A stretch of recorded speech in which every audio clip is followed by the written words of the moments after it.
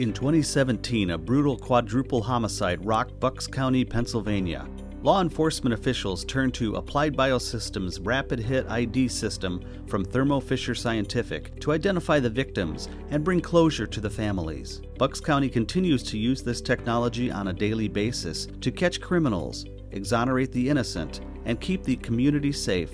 When you have 4 missing boys, when you have killer or killers on the loose still, every second counts. I think the sheer speed, 90 minutes, which is really unheard of for law enforcement. The only people that do DNA 90 minutes is television, but not anymore.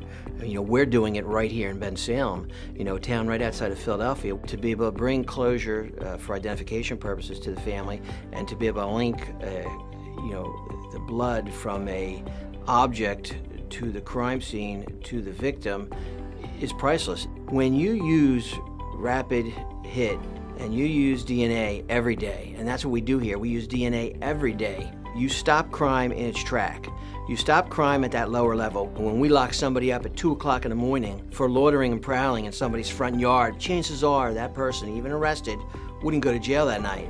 But now, when we get that person in custody and we run them through the rapid machine and they hit the 3 burglaries, they're launched, they're off the streets. In 91 minutes, their crime spree is over, and they're done, and they're in custody, and at 92 minutes, there's one less victim out there.